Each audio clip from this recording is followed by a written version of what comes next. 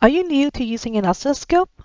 There are three quick ways for making measurements with an oscilloscope: through observations, using cursors, or utilizing auto measurements.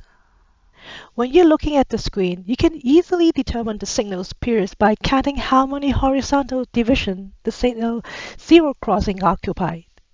You can then perform a quick calculation by multiplying the number of divisions by the horizontal scale.